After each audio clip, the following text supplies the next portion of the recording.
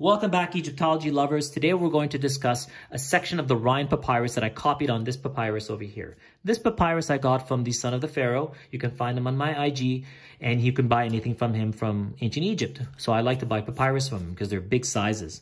So let's move into the material. So what I've copied is a section of the Rhind Papyrus. The Rhind Papyrus is a papyrus that was discovered in Egypt in the 19th century. It's a copy of a much earlier text. So the text itself of mathematics here is from a 12th dynasty copy that was copied by someone in the 22nd dynasty, much later on. And that was an intermediary period under Shoshank II. So not a native of Egypt. So let's move into the material. This is a small section. It's divided into two. So this section here is known as lesson 60. And over here you have 5 lessons. 6 lessons over here. And this is divided into 4 together for geometry, 1 for division, and 1 for just simple arithmetic. So let's go through it. This is written in hieratic format. Hieratic has been around since ancient Egyptian time, much first dynasty, if not earlier, when the writing was available, because it was a much faster way to write. It's a more of a cursive form of writing. They didn't write in hieroglyphics. They wrote in hieratic, which made it faster and easier to write with. So it was with ancient hieroglyphics long ago. So let's go reading from right to left, which is the canonical direction of the writing. So it goes from right to left, right to left, right to left, and then moves to this section, right to left. The red parts that you see introduce what is being discussed here. What is the idea of this particular math problem, or the basic idea? And that's, you'll find it also in the Book of the Dead and other particular documents that are written in papyrus as well. So the first 4 discuss geometry. So the first one says how to calculate or compute an area of the field which is rectangular. And the other ones say the same, about calculating the area of a field that is circular, calculating the area of a field which is triangular, and then calculating the area of a field that is trapezoidal. So here you have 4 of them that discuss how to do that to a scribe. So this is how they would pull up the papyrus and read and learn how to do the mathematical equations. Now, these are the 4 for geometry. The next one is about division within proportions. So if you have a full triangle, you can have 3 different triangles in it. So this is 1 triangle, 2 triangle, and 3 triangle.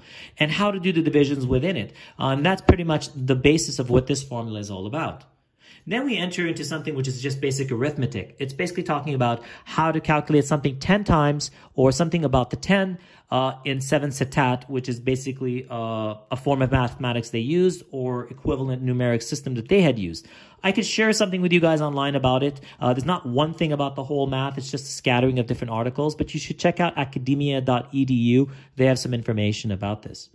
All right, let's move into the final section over here. Now, just going back again before I move on to here, this would be considered lesson 49, lesson 50, lesson 51, lesson 52, lesson 53, and lesson 54. And now we're moving to lesson 60, which is over here now. Lesson 60 is pretty much 5 different examples and ways in calculating the slope of a pyramid. So you can see these are pyramids. So how to calculate the slopes. So depending on the problem that you have at hand, it tells you if, let's say, if the base is this height, I mean, the base is this length, and then the height is that, what is basically the angle? Or it'll go vice versa and give you different ideas about, well, what if you only had these 2 sides here, how would you calculate the base and then achieve the slope? So it's just a variation of different problems on the same type of solution that they were looking for to figuring out what the slope of the pyramid is. And that's what you have in the 5 examples. So that's pretty much it for the Rhind Papyrus. Nothing too complex in that way. But this is something that scribes would pull out of the house of knowledge and try to read and learn. And then certain people would copy and distribute it amongst the Egyptian schools of thought or different temples around Egypt. So this is just a section of the Rhind Papyrus. You can check it out as well. I believe it's in the British Museum. And the Moscow one is, of course, in the Moscow Museum in Russia. So that's it. So that's the calculations. I'm not going to go too much in detail about what's written here. I just want to show you that I made something like this, and that something does exist online, and you can read about it and learn about it a little bit more. Just a small fact about the papyrus itself that I learned through reading of the many academic sources is that the papyrus itself, which is copied right here from an older document from the 12th dynasty, has a lot of errors.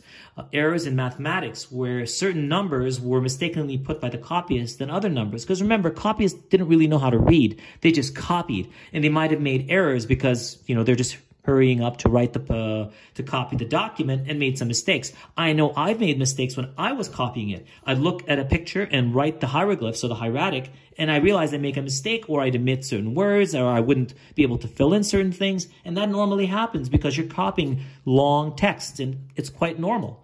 So that's the only thing I wanted to say about the papyrus that you'll discover if you research it a little bit more. Once again, this is the Rhind Papyrus, and you can find it in the British Museum. These are the lessons 49 to 54, and then lesson 60 for this entire section over here. Well, I hope you enjoyed learning about the Rhind Papyrus. I really like making it, so I'm just going to roll it up and put it with the rest of my archive and just enjoy it for many years to come. Thanks, guys.